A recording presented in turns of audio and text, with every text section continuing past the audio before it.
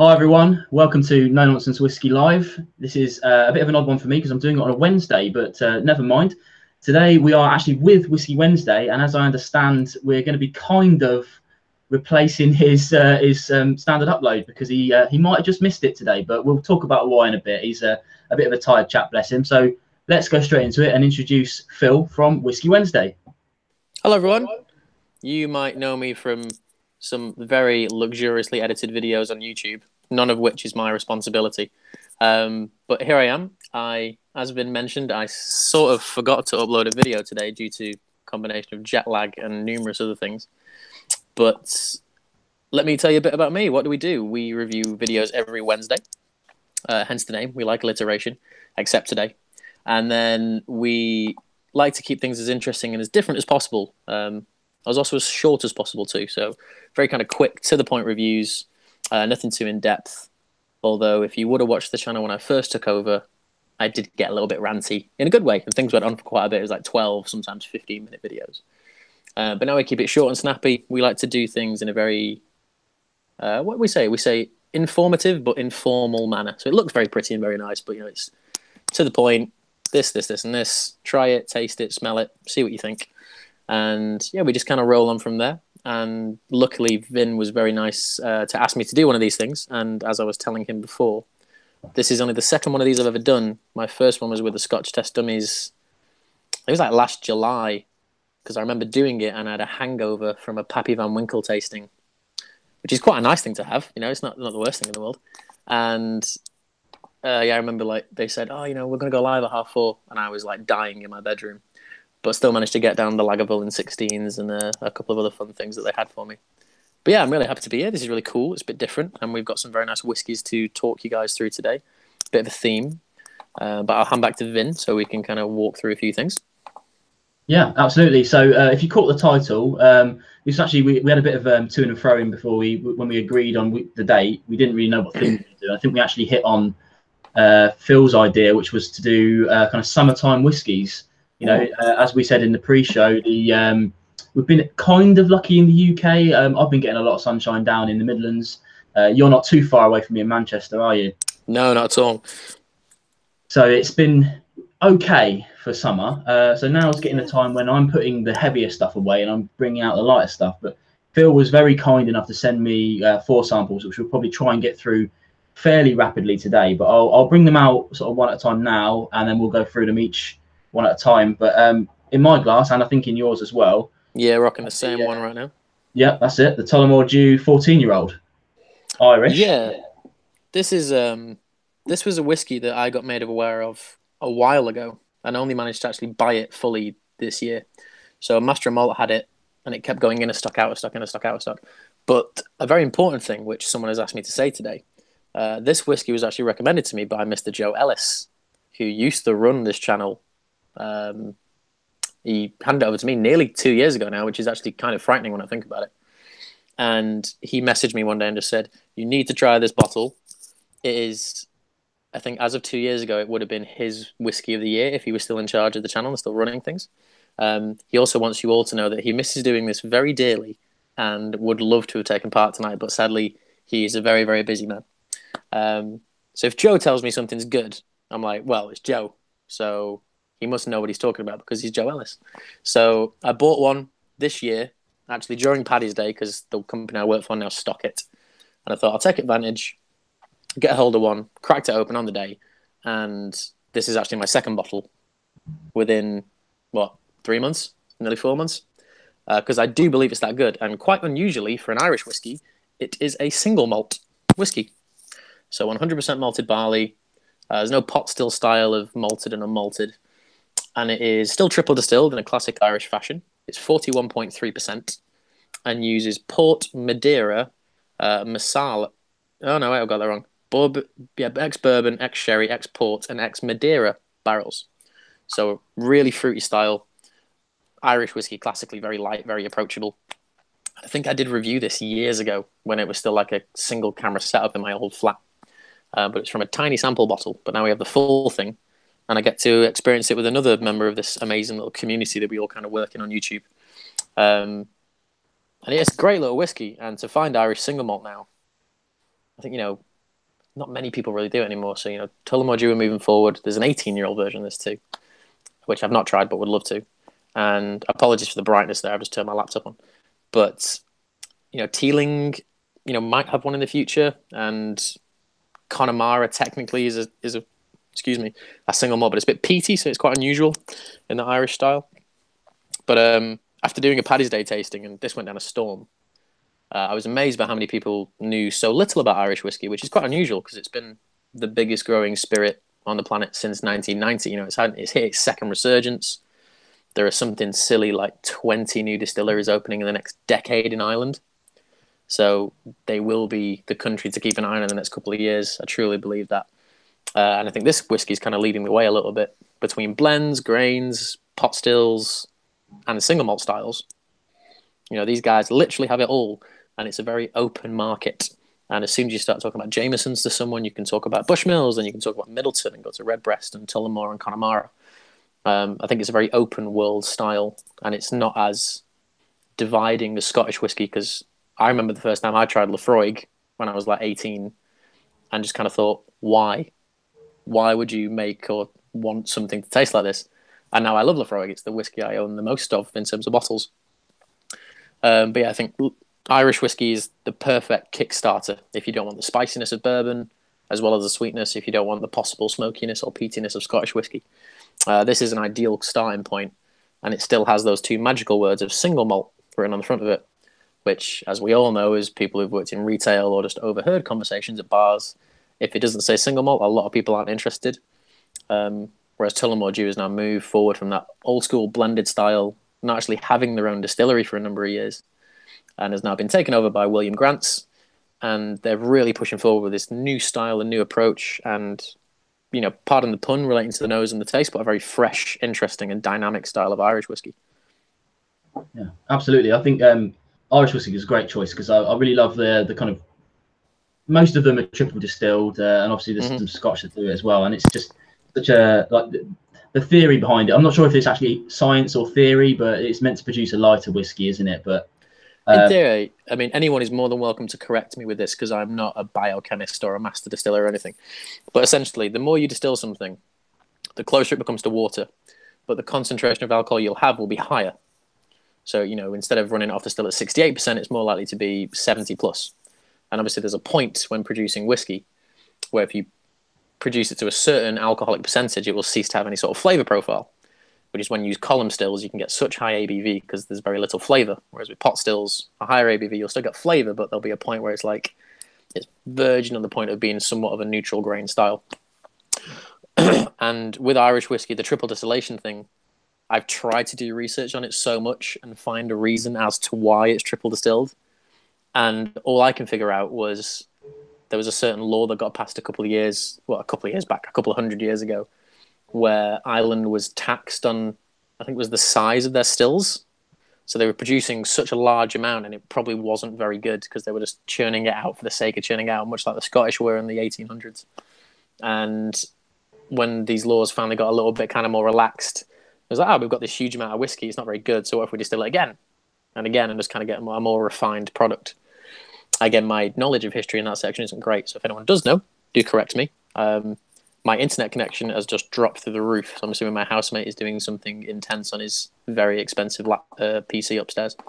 But I will try and get the comments section up so I can reply to a few things myself. That's all right. You're still coming through loud and clear. But talking good. Section, I think I'll just say hello to the people that have been dropping in. Yeah, please, because I have no idea who's here and who isn't. Kilted Moose and Tom R, they were in from the start. Dwayne Large, hello mate. He's one of my Patreon subscribers. Thank you very much. Oh, Kilted cool. Moose, in fact, he is as well. Eric Waite is in. If you caught his trip, he's in Edinburgh at the moment doing an amazing trip. Hello, Eric. There's everybody watching as well. The haggis looked lovely. Yeah, I know it did, didn't it? We've got Whiskey and a Beard in. Hello, go Habs. Well. Yeah, Welsh Toro. Still local to me. I still need to meet up with this guy, but I just don't seem to find myself over in Birmingham much these days. No, I know Welsh very well. He's an avid commenter and a man of very strong and valid and valued opinion as well on our comment section. If Welsh tells me I'm wrong, I know I'm wrong. That's all I'll say. Same. About that. Yeah, same. Absolutely. Yeah. Obviously, Aquavite's in. Thank you, buddy, for coming in. Stephen Aldridge is in as well.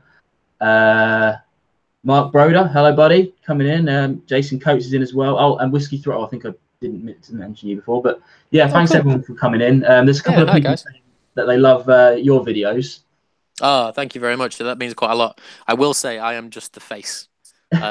All of the amazing things that you see behind the scenes are thanks to two, but normally three wonderful men. One is called Ed. He is our cameraman and uses the most amazing camera equipment that I have no idea how much it costs, but probably more than the house I'm sat in. Sean, who's like our director and editor, and Pete, who does our sound when he's not working for ITV or BBC or all this kind of thing. So just quite coincidental, I happen to know someone who's got all this amazing equipment, and when the idea of this came around, they got in touch with me and said, you know, you're filming it in your flat, that's kind of cool, and it's very kind of, you know, rudimentary, it's to the ground, but what about, you know, if we did this and if we did that? And I was like, I'm down for it. You know, I pay a certain amount of money to get it done, but the quality at the end of it is unreal. And in the last 2 months, we've been filming in 4K, which doesn't come across that well on YouTube at the minute. But hopefully when things get upgraded a little bit, those kind of like out of focus zoom in shots that Ed does of the bottles and the panning down and all that kind of thing, it really, whiskey's kind of a sexy thing anyway, but when you have that, when the bar we're sat in, the whiskey jar, like the backdrop is beautiful. I love the guys in there like Max, Mike and Tatiana. They really help us out when we're rushing to film 4 videos in one go, and they let us in the morning so we can like get it done and get out of their hair. But yeah, the videos look amazing. I just talk. So all of the beautiful stuff you see and the light jazz in the background, that is all totally out of my hands. But I just turn up, I drink, they drink with me, and luckily the production stays consistent, which is quite nice. Absolutely. Because I was going to say to you as well, obviously, I know the challenges of starting a YouTube channel and getting recognised. Yes. But you're probably the only whiskey tuber that I know of that took on an already established channel. And because I was a fan of Joe's. Me too. Yeah. Fan of yours. But I know, especially at the start, when you were just getting used to it, same as I was when I started. Yep. But there was definitely some kind of mid-level negativity that you had to kind of work through, I guess, when because people don't like change so much, do they? No. Whiskey drinkers are some of the strangest people you'll ever meet. Wonderful but strange, because some people are very open to new things and very diverse, and some of them are a bit more old school. And I'll never condemn anyone for that. You know, it's just the way you are. It's fine. But it's quite funny to watch it now, and I do actually quite like this question because I've never had to answer this question before, and it's something I've thought about a lot. So I was a fan of Joe. I used to work with Joe on like a professional level, and then he moved back to Birmingham from Manchester. And one day he just messaged me and said, look, I don't think I can keep up with this anymore. My work's keeping me really busy. Is there any chance you'd be interested? And I went, sure, no problem. Not even prepared for the amount of work that it entailed in any way. Because for people who've ever edited video and sound and filmed things, which I hadn't done since college, and I turned 26 the other day. So, you know, that was 8 years ago since I'd done anything with editing or sound. And I was kind of like, cool. So I borrowed a friend's camera, and it's quite funny now, and I'll never take the video down. But if you watch the first ever review I did, it was in the basement of the place I work. I was in my work uniform. It's out of focus. The sound is terrible, and there's a giant fly buzzing around the room, which I think I commented on. I remember it. Yeah, me too, very vividly. And I remember thinking, I have to film that 4 or 5 times, and I remember thinking, I can't get it in focus. Why can't I get it in focus? And then I went home and messed around with the camera and went, I just got to turn it that way. And it went in focus, but I'd already uploaded it. So I was like, well, never mind, I'll live for next time. There was one particular commenter whose name I won't mention. He's sadly now unsubscribed from the channel. I think it was like 4 videos in.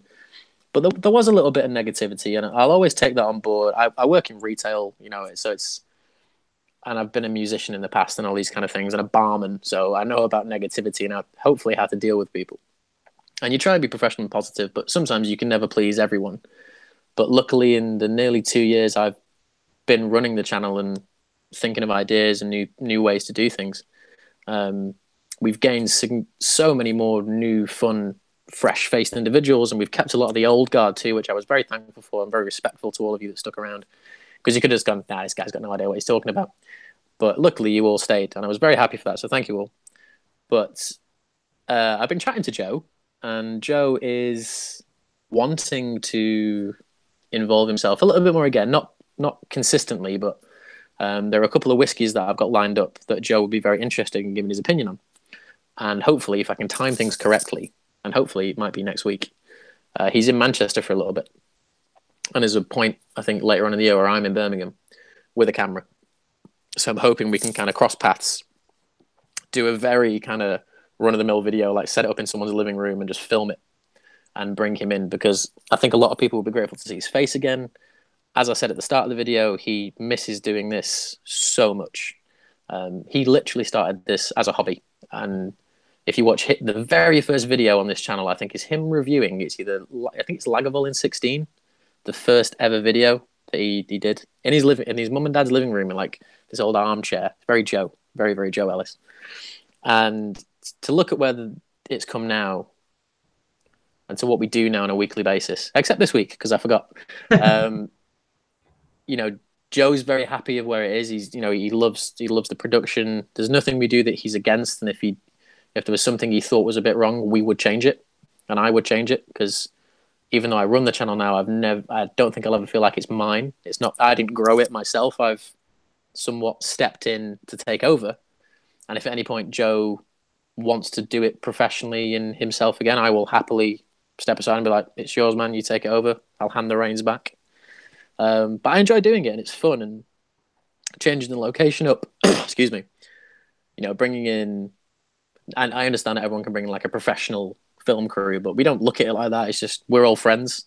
So it's just like, we get in, we shoot some fun videos, we all get to taste the whiskey, we have a good laugh with the bar managers and stuff. And yeah, it's just fun for me. Like, you know, it's nice to get away from my job, which is selling whiskey for a living, and to just come and just talk about it. Because that's the thing I think we all love the most, is to talk about this kind of thing.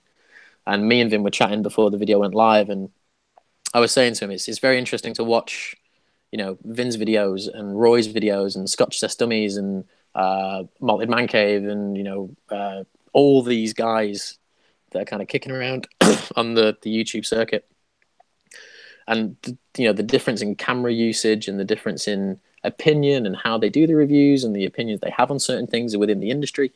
I don't think we've peaked at the minute. I think there's a lot more to come. But at the minute, the wealth of whiskey knowledge and attentiveness that is within the videos and opinion, I don't think you'll see this, you know, shrink in any way. I think it's only going to grow in the next couple of years. So people like me and you have got to work out for us quite a bit, Vin, to keep it fresh and keep it interesting. Oh, definitely. But yeah, to take over was a cool thing, which got better the more I did it. So the more you work at it, the better you'll become, like with anything, you know. Absolutely, yeah. Just a quick thank you to Agravite. He says, sent across a super chat for me. He says, for Vin's consistency and dedication and Phil's discerning palate. I like that. You know, I don't have the best palate in the world for sure, but I do manage to get 2 videos out every week.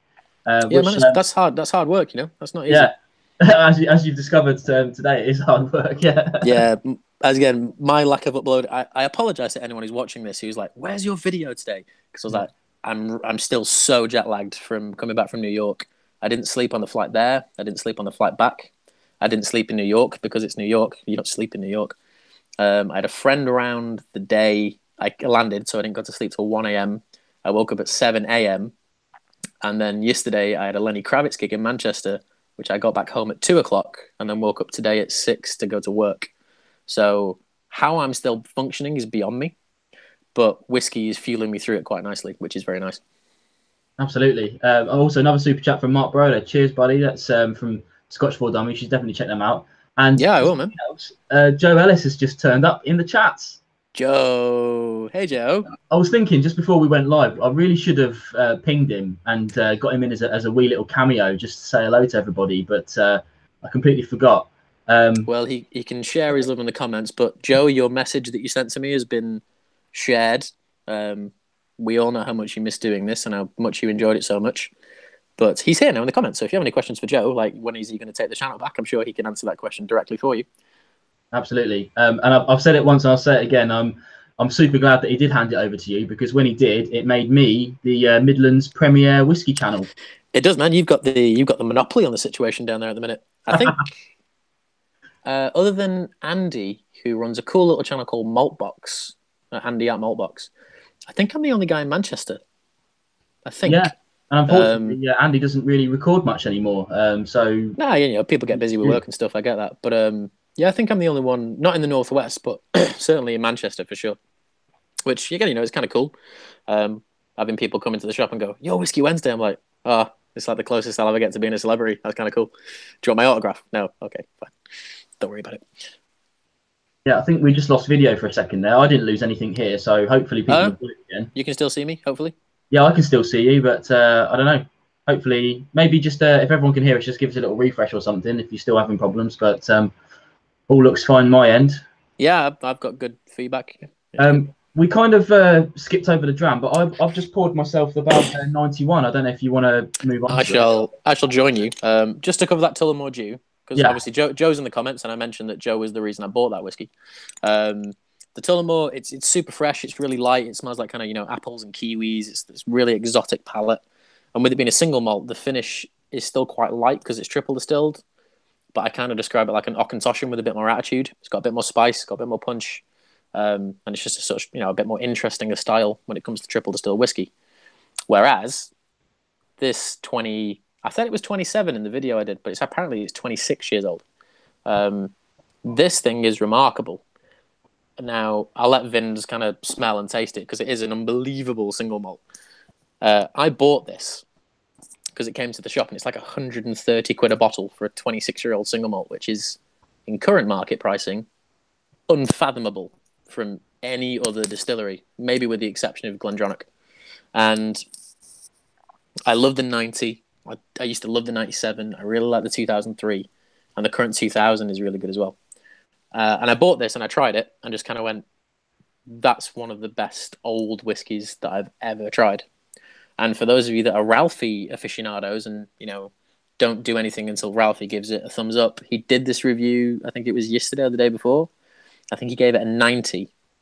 I gave it a 9.5. And everyone I've talked to has sung its praises. And to be fair, you meet anyone and talk about Balblair, I've never heard a bad opinion of this distillery. It's always been very positive. This whiskey is like, how do you describe it? It's like you take chocolate orange and like fudge and chocolate mixes and put it in booze and then let it macerate for ages. And then the finish is, you know, it's herby and it's savory. It's a bit spicier. It's a bit kind of classic Highland, if you want to use that kind of style. But as far as a whiskey goes, I think that is nearly unbeatable in a singular category of it's nearly 30 years old. It's sub 200 pounds. It's only just above 100 pounds, really. It's 46%. There's no colouring in it. There's no filtration. It's a beautiful selection of barrels. And, you know, the guys, I've been up to the Balblair distillery and it's in the middle of nowhere and the tour is beautiful and the whiskies taste amazing. And as much as I don't want to admit it, the whiskies always taste better at the distillery, no matter where you are. They always do. Yeah, it's the same with Guinness. You can't get it better. Absolutely. Yeah. If you try Guinness at Guinness, it's like it will never get better than this. Like it will never be served better. It will never be the perfect temperature ever again. I poured it myself in Guinness as well. I did the. Did you? That's cool. Yeah, and then took it up to the Sky Bar, and it was just bliss. But they do make you walk up 8 floors of exhibits before they give it to you, so that not everything's going to taste good there, aren't they? So. Yeah, I think that's just like an Irish test more than anything. It's just like how far are you willing to go for this brand? You want to climb 8 floors? Okay, you can do that. You feel free to climb 8 floors. But I'm glad you sent me this 91 because it's the first time I've been able to try it. But I've also got the 99 here. Nice, man. Yeah. Yeah, this is the first release, the airport release. I've only got a dribble left. But I was bought this when I was best man for my friend, so I'm going to review this soon because I'm going to have to kill that. Sit there for too long, I think. I bought a bottle of that when I was at Balblair because they had it in stock. And I was like, "How have you got this?" It's like a travel retail. They're like, "Well, we make it." I went, "Oh yeah, of course." So I picked up a bottle of that and I drank it. Well, I drank it. 4 of us drank it as we were camping in the northeast Highlands of Scotland with a fire and like marshmallows and bacon and everything. It was great. So I've got really fond memories of this distillery, and I'll let you try it and enjoy it because it is. Kind of it in the background, but it's incredible. It's the depth of flavor just on. Whiskey is an amazing thing. You think, you know, it's three ingredients, 4 technically if you include a barrel. 5 if you include a master distiller and a blender. It's just these 4 things kind of put together in a barrel, and tasting whiskey is amazing. Getting drunk is a happy byproduct of it. But the smell is my most favorite thing on the planet. And this whiskey in particular, it's like chocolate orange and like kind of gooey, fudgy brownie things and cinnamon and powdered sugar and almonds and nuts. And I have naturally a sweet tooth anyway. And this thing just sits so high, in my opinion, of what other whiskies of this age now have to do to compete with it. Absolutely. I don't think anyone will ever compete with the price point. I think it's anywhere between 120 to about 135. I can't think of another distillery that does that good quality whiskey, that older whiskey for that kind of money. Yeah, I mean, even like Highland Park 18, which even 4 years ago was 80 quid, is now sort of 120. Yeah, like 110, 120 for sure. And that is an amazing whiskey, and I love Highland Park to bits, I really do. The 12 is one of my favourite bottles of all time. But that Balblair 91, I hope someone at Balblair is watching this. If you are, hello. Yeah, I hope they are as well. But that'd be lovely. They might see something. They might see something in the future. But yeah, like just props to you guys, because every whiskey you've ever released that I have ever had the privilege to try, never had a bad thought to even say about it. Mm-hmm. And that's it's a bit of an unusual thing to say in modern whiskey, because every brand's got its problems. Every brand's got its issues with finding casks and sourcing barrels and pricing problems, and the wealth of demand that is currently in whiskey is the most it's ever been. But Balblair consistently just keep on hitting that target bang in the middle, from like 40 quid a bottle through to, I think their most expensive whiskey is like a 69 vintage, which is like maybe a couple of grand. That I would rip someone's arm off to try that in a heartbeat. But yeah, if you've never tried them, please do. You can buy sample kits. You can, if you want to risk on a full bottle, feel free to. But yeah, truly phenomenal whiskies, and a distillery that is hard to beat in many different ways. I don't think it's even a risk. I mean, I like you say, I tried a few. Like the first one I ever got was this 99. I've had this for years now. Yeah. And I thought, well, that's about as old as I'd want to go. It's sorry, as young as I want to go. But then I tried some of the ones that were distilled in the 2000s and onwards, and even the younger ones. They don't put it in a bottle unless it's good, in my opinion. I mean, they're basically making whiskey for my palate.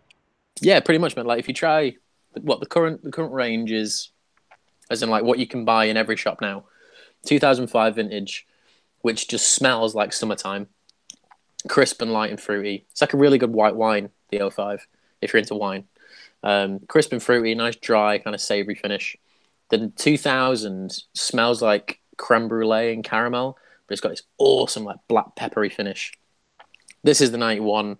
Like every time I drink this, I expect like clouds to part and the sun to shine on me individually, and like, you know, noise occurs, Led Zeppelin plays or something like that. And then, previous to this, when I put the video out for the 91, everyone was going, the 1992 release is like one of the best things I've ever tried. I'm like, I know, I have one upstairs. I bought it for like 90 something pounds a couple of years ago, and you can still find it in the wild now for like, it's a little bit more. It's like 100 and maybe like creeping towards 110, 120. But that is an astonishing whiskey, and the second release is 27 years old. And to think that you can pick that up for that amount, and that thing just tastes like Jamaican ginger cake. It's beautiful whiskey.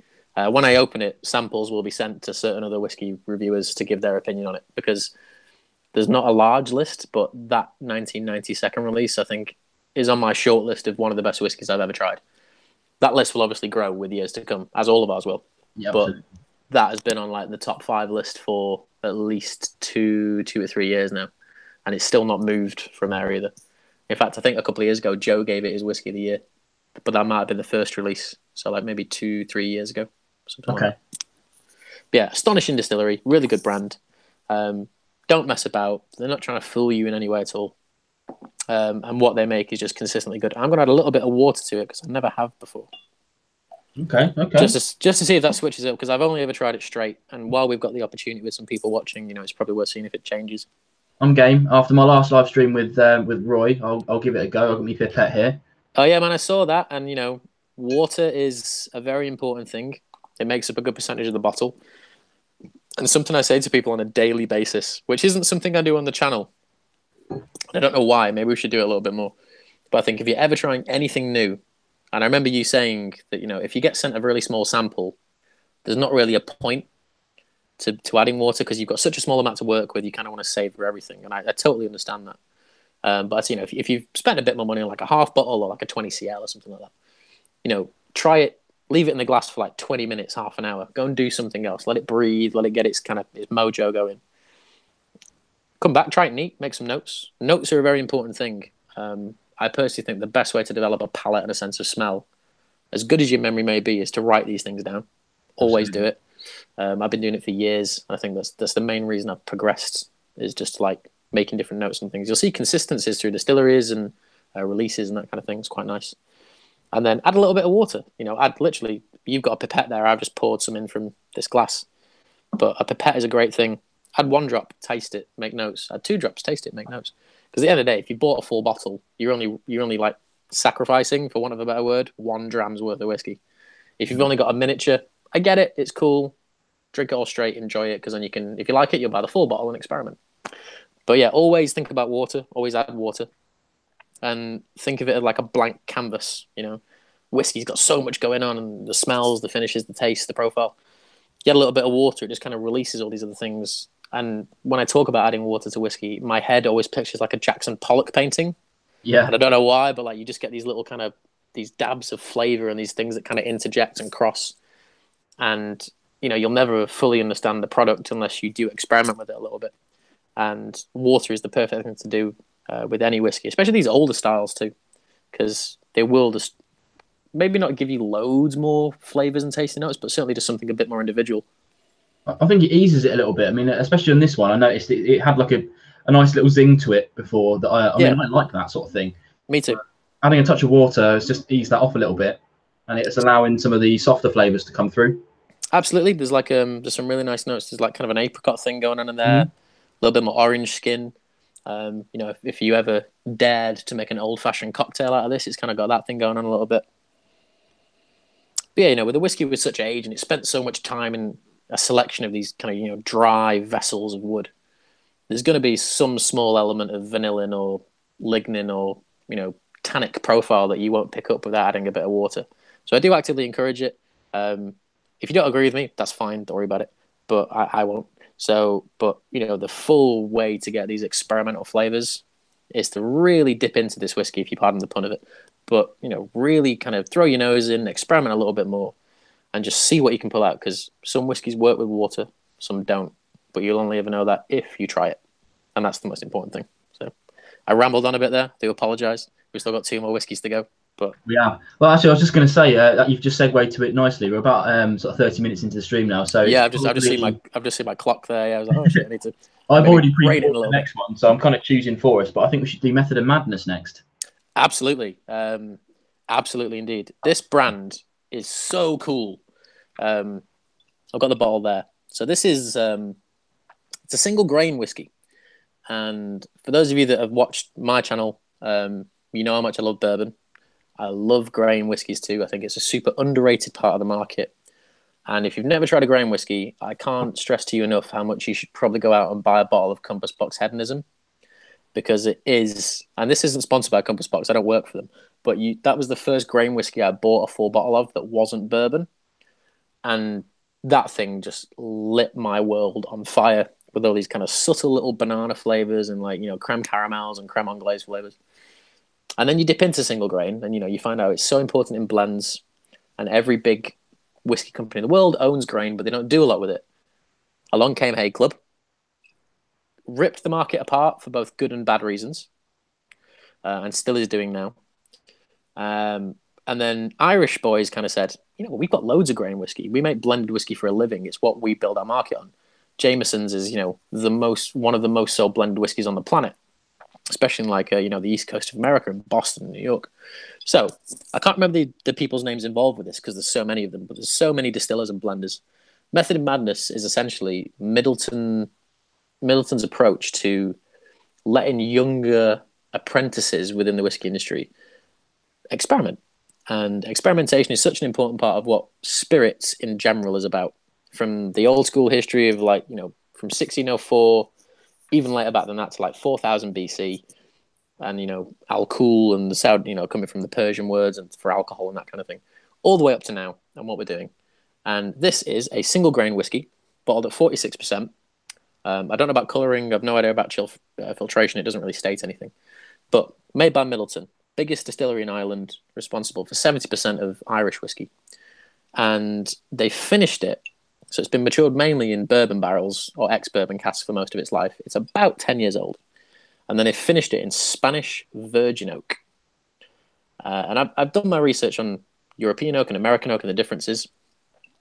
European oak for me, and I've always said this in the videos, it is a kind of robust, dirty, kind of naughty approach to oak. It's a very, very kind of raw style. And a lot of single cask Craig Ellicky, sherry casks especially, focus on European oak because it brings out that kind of weird element of Craig Ellicky that we all love. And as a bourbon fan, as a grain fan, when I see virgin oak, I'm like, right, I'm sold. I'll take it. That's mine. But I've never tried Spanish virgin oak. And when we filmed the video for this, I was surrounded by like Jameson's barrels, like a Jameson's cask. It looked like it was sponsored by Jameson's, but the whiskey jar just has loads of cool Jameson's props around. And I did get invited to a Jameson's tasting after this, but that's a story I can't tell on the internet. And this whiskey just did so many different things. So I'm going to pour a little dram of it. I think Vin's already got it in his glass, so if you want to have a little smell, dude, and kind of... There's some really unusual tasting and smelling notes with this thing. And I don't really pay attention to what the official notes are on the bottle, but there's one on this that really sort of sings out. It's got a really interesting nose on it. It does. It's very unusual. I mean, so Welsh Torre is saying, what the fuck is... actually, that's the first time I've sworn on one of my own videos in a long time. Cheers, Welsh. It was going to happen at some point, man, yeah. WTF is Spanish virgin oak. I don't know. I mean, I've never really tried any Spanish virgin oak, but I guess it's what they so all it is. Yeah, it's all it is. It's sherry oak that hasn't been... not all sherry bodegas char their oak, but all they've done is Middleton have gone to a certain bodega and they've said, what's that? They're going, oh, that's virgin oak. We've not touched it. Nothing's been in it. And they've gone, okay, we'll take however many barrels of that. We'll take it back to Ireland. We'll stick some grain in it and just see what happens.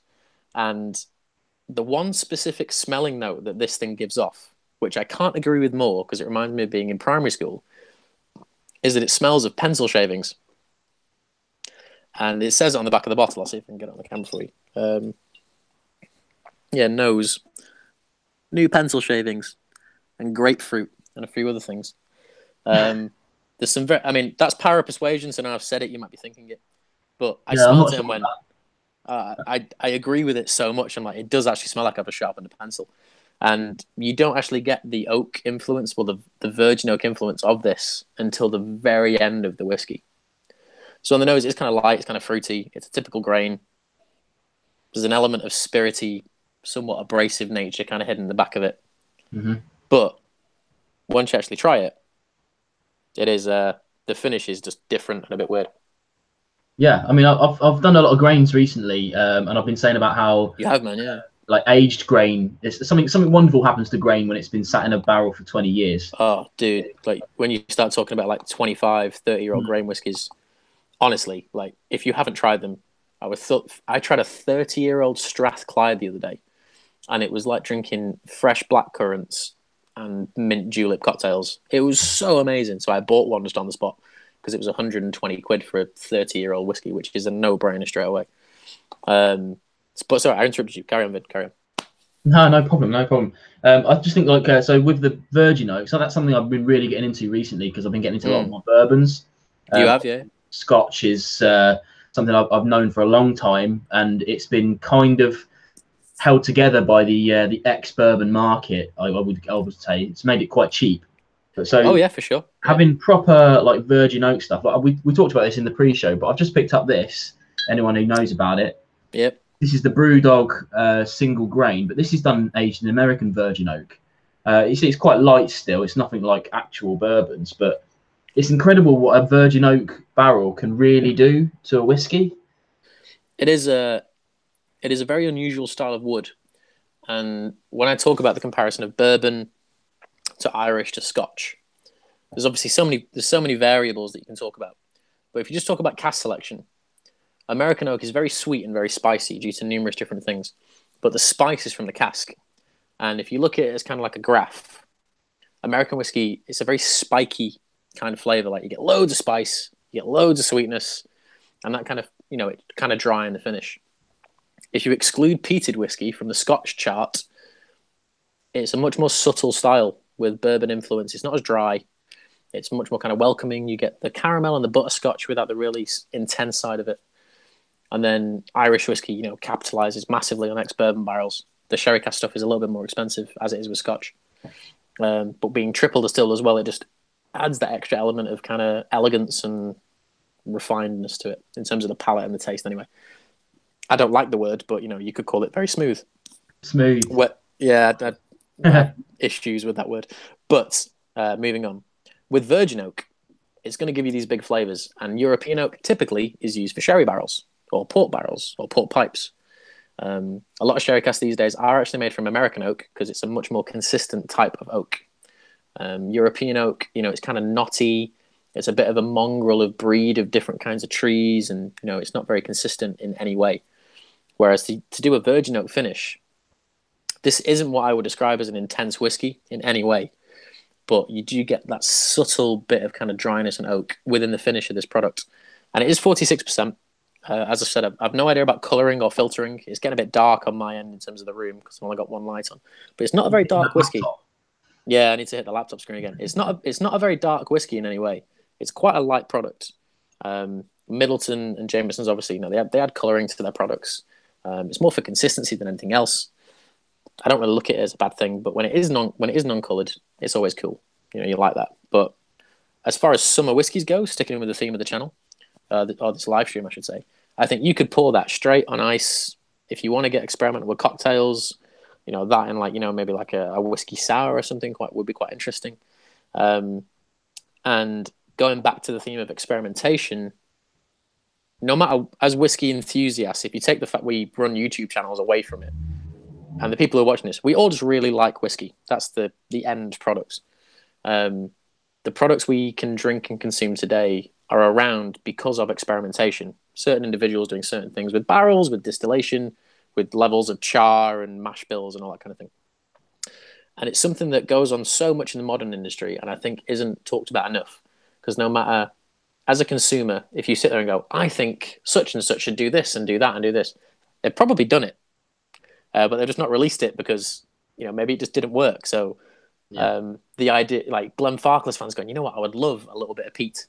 It's like, well, they probably do use a little bit, but in terms of a Kalila style Glenfarclas, which would be so cool, I'd be all over that. I'd be like, I want that in this area of my face.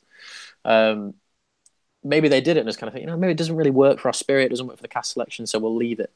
American distilleries do experimentation more than anyone due to the limitations they have on their products. They get variety and flavor from storing in warehouses that are 6-8 floors high, changing the mash bill slightly to include more rye or more malted barley, more corn. And the Irish boys, going back to Middleton, they're so big and they're responsible for so much of the world's Irish whiskey, that experimentation for them is something that is, encouraged quite a lot. And they always release experimental stuff. And you can just look at the regular Jameson's range and go, you've got the standard one, which is 18, 20 quid in a supermarket. It's a great whiskey. It gets slammed because it's cheap, but I do quite like standard Jameson's. You've got the Caskmates, which uses different IPA barrels and stout casks, and the Crested, which uses, a lot of sherry cask influence. You might not taste it too much, but it's there. The Black Barrel, which is heavily charred bourbon casks. Then you've got the Jameson's Gold, which is virgin oak, and the Jameson's 18, which is like drinking silk if it was ever liquidized. So for me, Irish whiskey within the European continent we live in is the most experimental and the most, not necessarily the most forward thinking, but certainly the country that releases more of these experimental styles. And when I saw this, and as I was telling Vin in the pre-show, I literally saw an advert for this on Royal Mile, which is a company I've never shopped with before. And just kind of went, single grain virgin Spanish oak. I was like, right, I'm just having that. It was £46, which isn't expensive in any way at all. And that's what a bottle of Glendronach 12, roughly, right? So you think, for the same money, I can get this weird Irish grain whiskey that's finished in a barrel I've never heard of before. And it's just going to offer me something a little bit different. That's what I think is really cool about the whiskey industry at the minute, because if you ignore the age statement thing and the recession of that.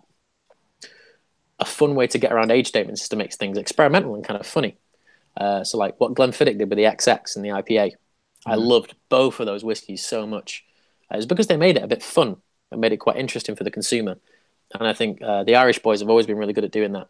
They've always had a good sense of humor. They, you know, historically do. And to go, you know what, Spanish virgin oak grain.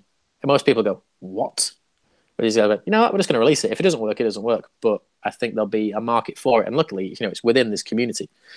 People are willing to, you know, sacrifice 40, 50 pounds or something going, if it's good, it's good. If it's not, I'll trade it for something else with a friend. But yeah, single grain, virgin oak, very unusual.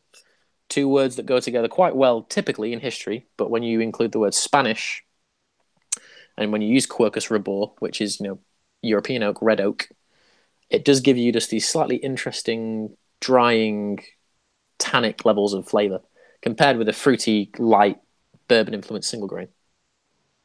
Absolutely. I've really enjoyed that one. It's a bit different compared to the ones we've had, the other two, but in a good way. Like you say, I'm a huge fan of experimentation in whiskey, and I feel like, especially when certain things like bourbon and the Scotch Whisky Association, there's so many like traditional bookends on what you can do. I'm really enjoying things that like Europeans are doing at the moment. Really enjoying things that are coming out of Asia and stuff like that, because they don't have these limitations. They can do whatever the hell they want. But like you said a little bit earlier, they might be rehashing old ideas that we've never seen because someone did it 20 years ago, smelt it and gone, that's awful, I can't release that. Yeah. But maybe the climate makes a difference.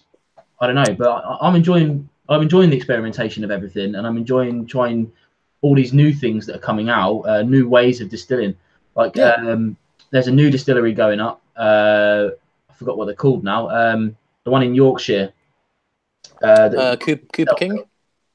The what? Cooper King. Cooper King. That's it. Well done. They've imported a still from New Zealand. Oh, I didn't know that. Yeah, they shipped it over because they spent some time in New Zealand, which is, you know, they didn't have to do that. They could have just. Cool. Weird. It's kind of stocky and flat, and it's got like wide, and then it comes in and goes up. So it's going to produce a very interesting flavor profile depending on what stuff they chuck in it. But did you say it was quite? Why not? You know. Did you say it was quite a short kind of still, quite short and fat? Yeah. It's rather than it being like a bulbous round kind of thing. It's a bit more square. Yeah, it's a little bit more square. So I'm assuming that it will let less up into the neck of it. Yeah, I mean, it sounds like they're probably going to go for like with a shorter still anyway, with like quite squared angles. They probably want like a heavier, oilier style of whiskey. So, you know, like a Lagavulin or like a Macallan, which to be fair is not a bad thing to aim for at all in any way. But I actually met the two people who own it at the York Whiskey Festival last year. Mm-hmm. Unfortunately, I can't remember your names because I was drinking Amrit Cask Strength, so I do apologise on behalf of that. But they gave me their business card and we were just chatting away, and they seem like really nice, genuine, passionate people. And English whiskey isn't something I've had a lot of experience with. I've tried the stuff from the lakes, which I do quite like. It leans toward a sweeter style, which is indicative for me anyway. But I do need to experiment more with English whiskey. So like English Whiskey Co., I've not tried much from. There's a distillery in Devon, whose name I always forget. But it's quite expensive, but apparently it's very nice. And just a few, I need to kind of dive into my local produce a little bit more and see what's going on. Because so far I've done whiskey from all around the world and I've ignored the domestic elements of it, which I feel a bit bad about. So you'll see more English whiskies kicking around on the channel in the next couple of months, for sure. Yeah, do it. Yeah, man. Is that you pouring your next one I just saw there? Or... Yeah, is that the whiskey that the Glen Scotia 18? I will constantly buy for the rest of my life if it's available. Well, I'll say while you're pouring that, a question's directly come in from Eric Waite, and he says, do you or your guests think the recent renaissance of Scotch whisky is influencing changes and new distilleries in Ireland? I would say almost definitely yes. They look at Scotch and try to do things as different as possible while maintaining something similar. I would agree. It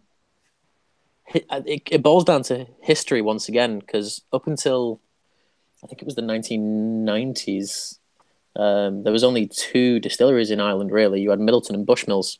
They were the only two distilleries that were constantly making whiskey. Teeling opened up again recently, and Cooley opened up, I think, in the mid-1990s. Feel free to correct me on that if I'm wrong.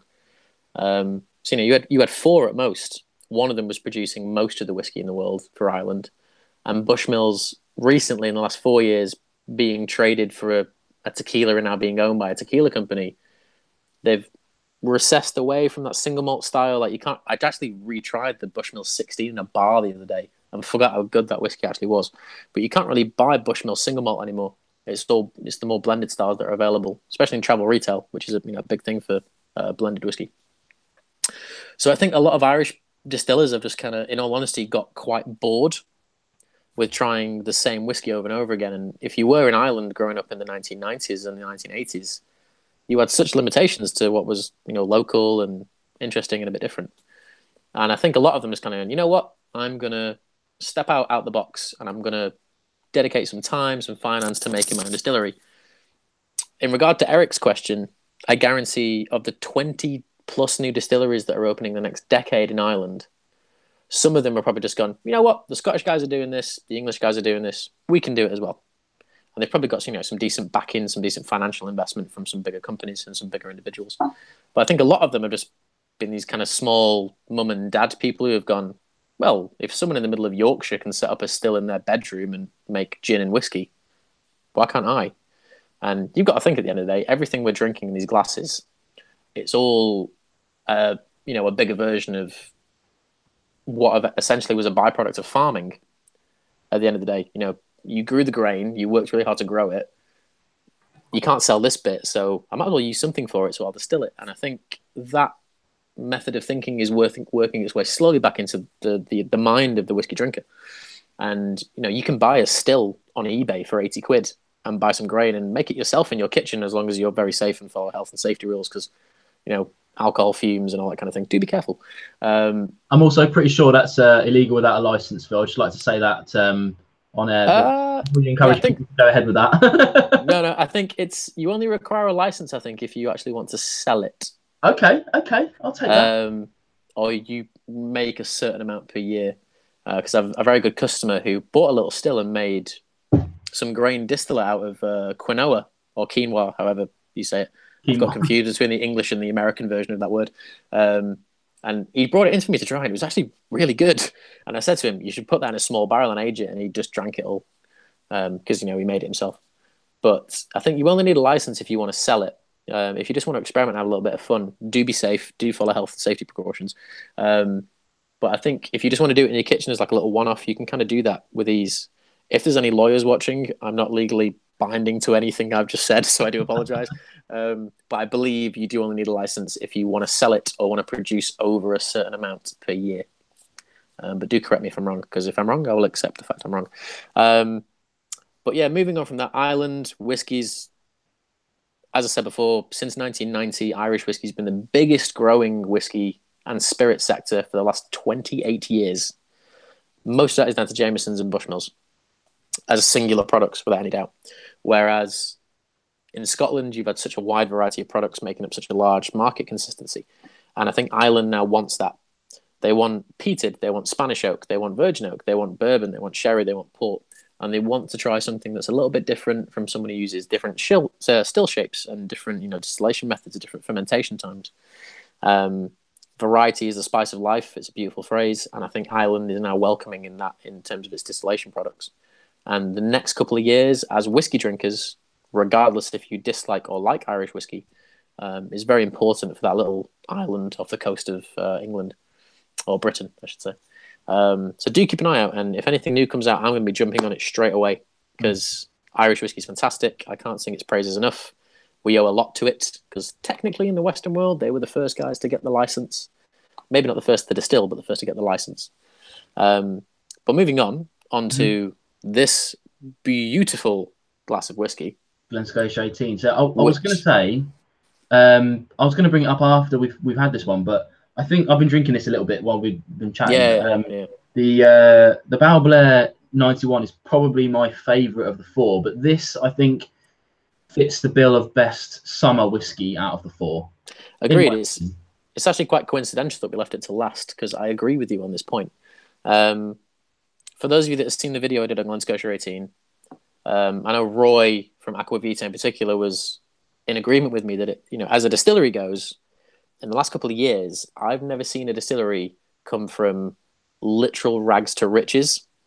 Now, Glen Scotia Distillate has always been good, but if you do have your computer spare at the minute or your phone, and if you don't miss out on anything we're about to say, if you Google Glen Scotia whiskey bottle and go and Google images, you will see a selection of some of the worst looking bottles of whiskey I've ever seen in my entire life. They were bright pink and bright blue and bright green and had like Highland cows on the front of them, which is ironic because there's no Highland cows in Campbelltown. The whiskey was great. It was phenomenal. And then in the last couple of years, Lomond came in, purchased Glen Scotia, and kind of went, look, let's stop doing all this silly stuff. Let's make the bottles really simple. And it is a very simple bottle. It's nothing particularly showy, maybe apart from the gold on the label. And I remember when my company, I don't own it, the company I work for, first started stocking these like last Christmas. And the double cask, the 15 were the only real things available, and a Victoriana. I'm thinking Campbelltown. You think Springbank, and you think, it's got to compete with Springbank. And that's such a big deal to be able to compete with. Springbank is like a massive thing. And I remember trying the double cask at 30 quid a bottle and going, that's ridiculous. Bourbon cask, Pedro Jimenez finish, 46%, no filtration, oily, sweet, rich, and spicy. You try the 15, which is mainly bourbon with a bit of sherry, and it just tastes like Klein Leash. It's got that kind of waxy, spicy thing going on with it. And then this came out. The 18 and a 25 followed it as well. It's 17 years and 6 months in bourbon, 6 months finish in Oloroso sherry, no peat whatsoever. It's the only whiskey in their range that I believe contains no peat whatsoever, along with the 25. And the first time I smelt this, it came into stock, and I went, right, I'm just going to buy that. It's about 90 quid a bottle. It's not the cheapest thing in the world. But I'm just thinking, the 15 is great. The double cask is great. I've tried the 25, and I bought a bottle of 25 because it was one of the best things I've tried. It's very subtle, and I've had many arguments with people about the 25 who went, it's not as good as I wanted it to be. I'm like, it's not meant to be. It's subtle. It's different. And then I bought this on a whim and just kind of went, you know what? Even if I don't like it, I'll drink it. And I bought it, and I gave samples out to very good friends. They all bought a bottle as a result. And it isn't a whiskey that's going to hit you around the face with really intense, large flavor. And I have a problem with distilleries that produce 18-year-olds that typically are quite like this. They're a little bit subtle, and that, for want of a better word, you could use the word underwhelming. Personally, I'd use the word elegant and refined to describe this whiskey. Because you try Macallan 18, and if you ignore the price tag, which is hard to do because it's nearly £300 a bottle now. Yeah. I remember buying a bottle of 1993 Macallan 18 for about 120 quid and thinking, you know what, it's pretty good. And then I bought a 95 for 150 and just kind of went, oh, it's not that good, And I traded the rest of that bottle for something else because I was like, it's just not very good. And I look at it now, and it's new fancy kind of V-neck polo bottle. And I'm thinking, it's £285. The 25-year-old version of this whiskey is 10 quid cheaper. And it's a 25-year-old. And at the end of the day, it's a number. It shouldn't matter, but it does to a lot of people. And the 25 is outrageous. But 18-year-olds now, for me, they're becoming a little bit more less interesting. And they're becoming a little bit more lax in their approach to a lot of... I won't mention any distilleries in particular, but a certain number of distilleries, I think, have pulled back quite a lot on the 18-year-old to save a lot of whiskey for the 25s, the 30s, the 40s. Which, again, it's a business. You can't blame them for that. But as a consumer and as a buyer, I can, so I will. And I tried this, and I kind of thought, you know what? It's elegant, and it's subtle, and it has everything I want in it. From a really fruity nose of kind of passion fruit and orange and a little bit of creme caramel, all the way through to a very delicate palate, almost, minimalist, if you're going to talk about it. It's a very minimalist palate. It's very few flavors. And then a finish, which is a little bit dry and a little bit erudite. It's very, ethereal, and it's easy drinking. And I remember thinking, I should be upset with this whiskey, but I'm just not in any way at all. I also apologize. My face has just turned blue because my computer has decided to update itself during this thing. But we always say there's always a tech issue or two. What you need is a nice big 5,000 Kelvin bulb. That you've got a bribe. I've got like a Blade Runner thing going on at the minute. It's very very cool. The downside of this is you also have to have the window open. Because I was going to say, you must be very hot because it's like 15, 16 degrees outside as well. Yeah, I'm in my shorts and no socks and everything just to kind of keep the heat off me. It's very cold in this house. I'm rocking a hoodie. But yeah, this whiskey, and I was chatting to Vin before in the post show, and I didn't realize I'd done this until you all commented on it. But if you watched the review I did on this whiskey, everyone was like, "Oh my god, that pause was amazing." I was like, "What pause? What are you talking about?" And I rewatched the video, and there's like a 90-second section of me just not saying anything. And what I also said to Vin in the pre-show was, it's very difficult. Well, actually, it's not. It's not very difficult at all. As whiskey enthusiasts, which is something I've mentioned already, and I apologize if I'm repeating myself, but you can tell when Vin, myself, the wealth of guys in Canada, the wealth of guys in America, people like Roy, you can tell when we really like a product. It really comes across, you know, the passion kind of like oozes out. It's like, this is amazing. You might not be able to afford it, but it's really good. And, you know, the Glen Scotia 18 is about £90 a bottle, which isn't the most expensive thing in the world. It's kind of average for about 18-year-olds right now. And when we don't like something, you can kind of tell because we get a little bit kind of like, you know, we're a bit underwhelmed by that. But when I tried this whiskey for the very first time and I opened this bottle on that review, I was like, you know what? It's as good as I remember it being. It's as good as it ever will be. And between this and Glendronach 18, they're probably the only two 18-year-olds that will be consistently sat on my whiskey shelf. Sadly, I think Glendronach 18 is going to become ever more expensive because of it is 100% sherry, and it's only going to be so cheap for so long. It's going to be the Macallan effect in a couple of years, without a doubt. But yeah, I can't sing the praises of this thing enough. I don't know what Vin thinks of it personally, but I know people who love this. They're massive fans. And you know what? It is subtle and it is delicate, and it's not going to hit you around the face with oak. It's not going to slap you with sherry because it doesn't have a lot of sherry influence. But what a Rolls Royce of whiskey means for me is for something that's refined, dignified, and that offers you much more than what you could anticipate. And this does that in absolute bucket loads. It is not the most ridiculous whiskey on the planet. Like, I gave it, I think, a 9 out of 10. Yeah, it was a 9 out of 10. And I will stick by that. The Balblair 91, I gave a 9.5 out of 2 because it's older and it's ridiculous value and there's so many flavours hidden within it.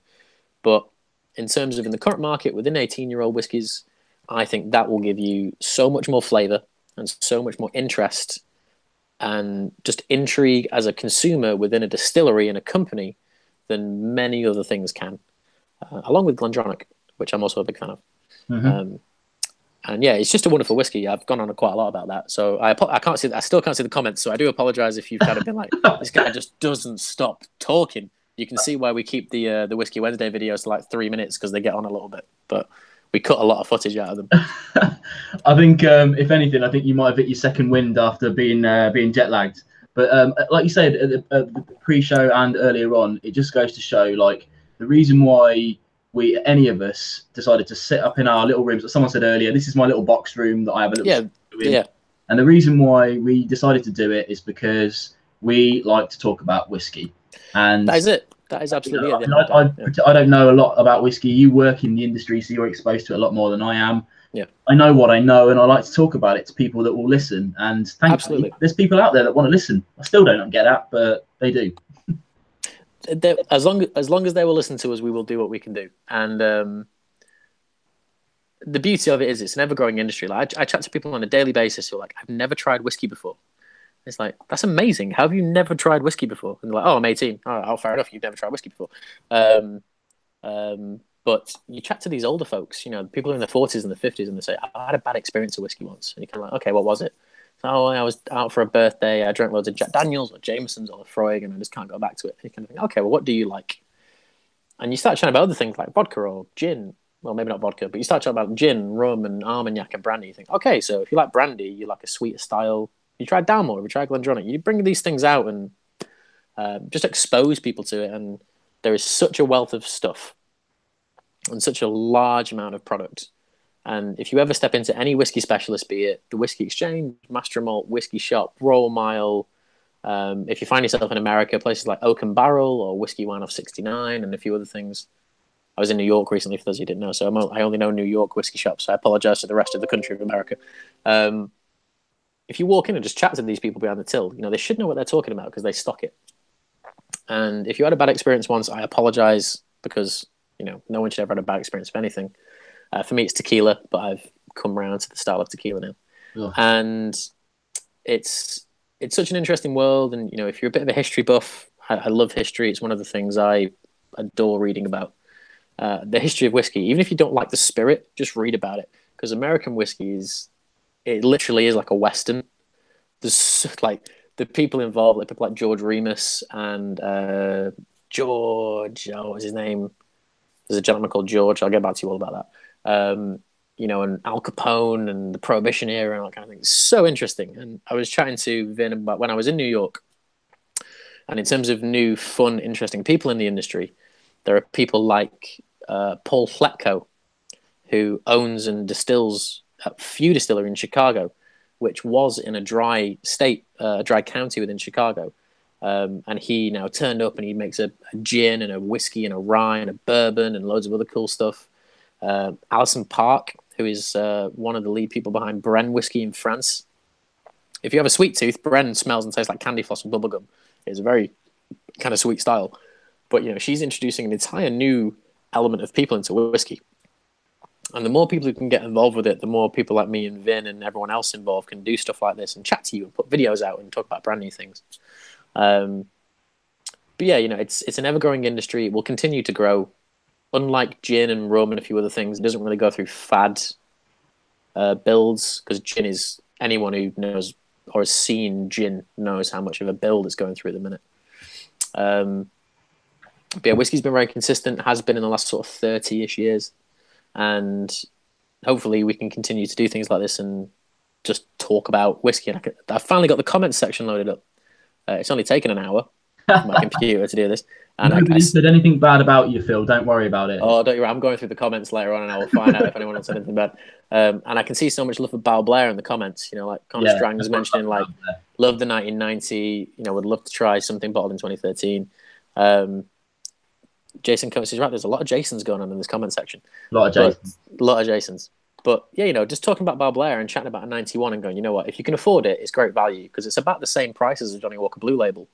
And it's, as much as I like Johnny Walker Blue Label, it's got a lot more going on, and it's a little bit more interesting.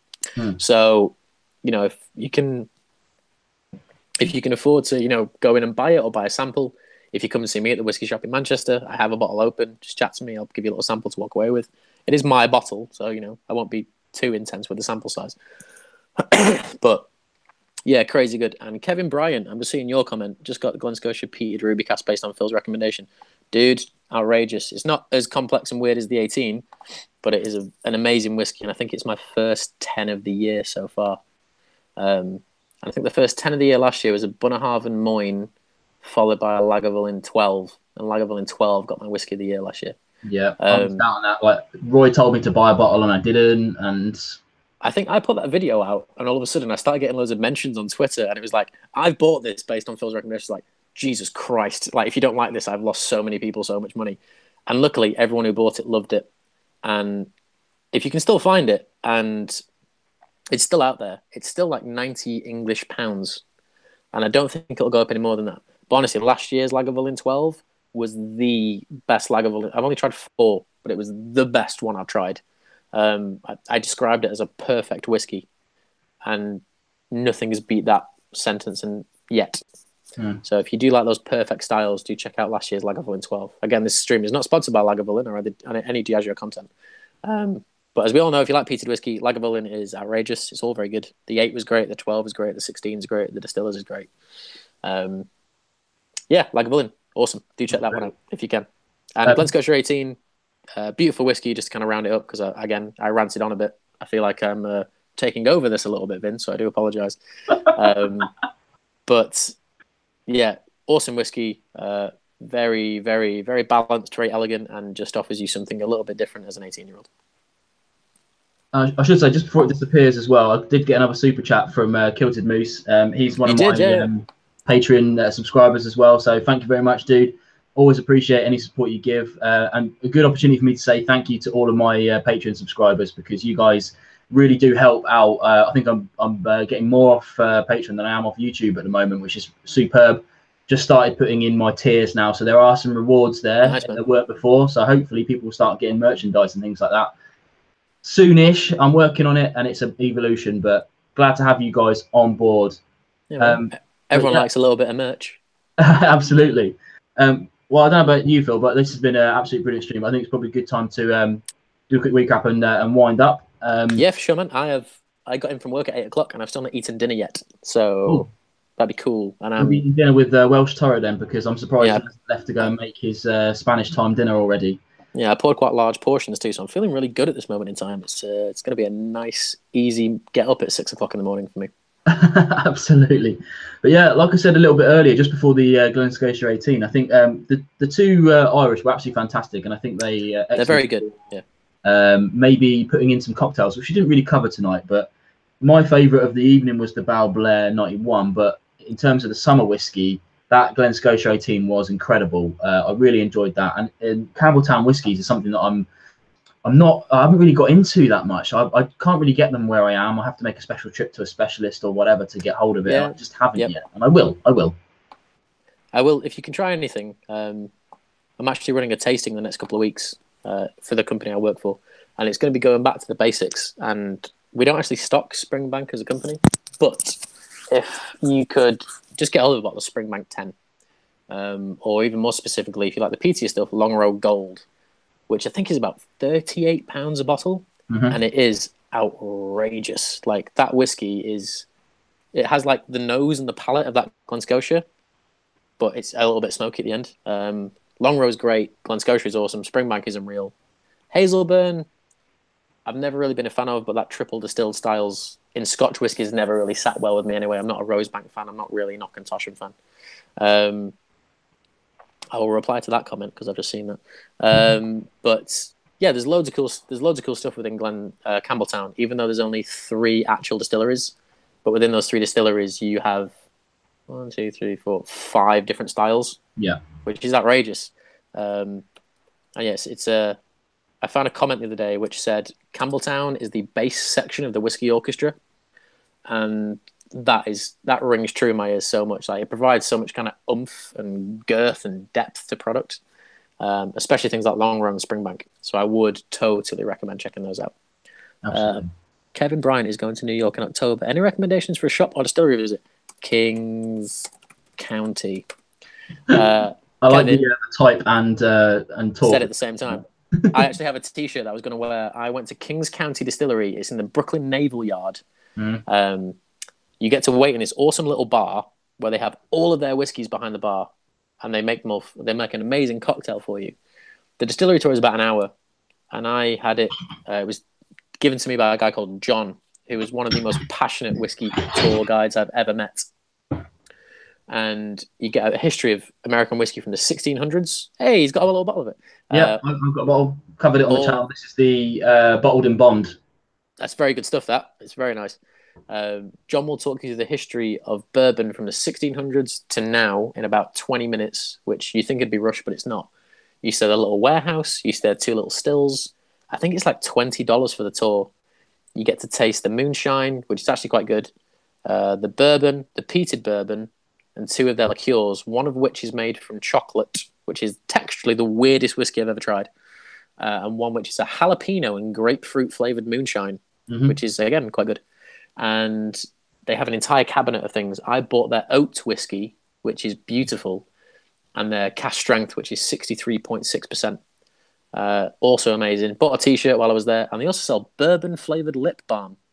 So if you're not driving, take advantage. It's $3 a go. I bought 4 of them for like me and a couple of friends. But check out Kings County. In terms of whiskey shops, there's not many because it was Manhattan. They're all quite expensive. But the most interesting one I found was Whiskey and Wine off 69 and Oak and Barrel, which is on East 57th Street on 7th Avenue. Don't go there expecting a bargain, but they've got some kind of cool, interesting stuff, which is worth checking out. Yeah, that's all I really saw of New York. The rest of it I was quite drunk for, so I don't remember most of it, to be honest with you. Buy a Metro card and do not walk. If you think walking through Manhattan is a good idea, don't. It's not dangerous, it's just long. I walked from Wall Street to 57th Street. It took me nearly 2 hours, and I had a sunburn at the end of it and was so dehydrated, I felt like I could just like collapse in a Central Park water fountain. Get a Metro card, they're $10, use a subway. Google Maps is super helpful. So yeah, do that. But if you're in New York, send me a message just through Whisky Wednesday. There's some amazing bars you should check out. So I'll just send you like a list of bars that are totally worth going to. Excellent. Both beer and whiskey. So yeah. Nice one. Well, that'd be a good point to wind up then. So just remind everybody who you are. I'm sure they all know, but I'm sure they do. I've talked continuously for like an hour, so I do apologize if none of you have really seen any of like our content or anything. You can see why it's only like 3 to 5 minutes long. I get on a bit of a rant, especially 4 whiskeys in. But I'm Phil. I run Whisky Wednesday. Do go and check out the channel. We do some really kind of beautifully shot videos that are very concise, unlike this channel. And we like to keep things very straightforward. And if any of my subscribers are here, because I did kind of put this thing out on Instagram, do check out Vin, because, you know, again, he's very to the point. He doesn't really, pardon the phrase, and I do apologize if YouTube censors this, but there's no bullshit at all with Vin. It's just like, it's to the point. You know, there's no messing around. If he doesn't like it, he doesn't like it. If he likes it, he likes it, which is something a lot of the channels involved with this tend to do. And a lot of them are in this comment section at the minute. So do check out all of us. You know, we all like to tell you as honest opinion as we can. We're not led by any big companies. We're not owned by any big companies. So we will be as honest with you as possible. But do check us out. We like to just spread love in the community. And if you like whiskey, come and join us, because it's always a fun ride. Absolutely. Absolutely. Never a truer word said. Well, thanks everyone for tuning in. It's been a really fun stream. We've gone through. Absolutely. That's what happens when the chat's good. It's very good, yeah. I'm going to read through this as it closes down. So. Absolutely. If you've enjoyed the stream, don't forget to give us a little thumbs up. It really does help. YouTube algorithm loves that. And, of course, check out me and Phil. He does a review mostly every Wednesday. I'm every Monday and Thursday. You guys know who we all are already. But, yeah, thanks for everyone for your continued support. Thanks for Phil for joining me today. You want to say one final word before we head off? I'm really hungry, so I'm just going to go to the kitchen and start cooking. All right, let's go then. So thanks, everybody. Phil, you stay on the line for a second. We'll have a quick chat after. And I'll catch you all on my next reviews. See you later, everybody. Guys.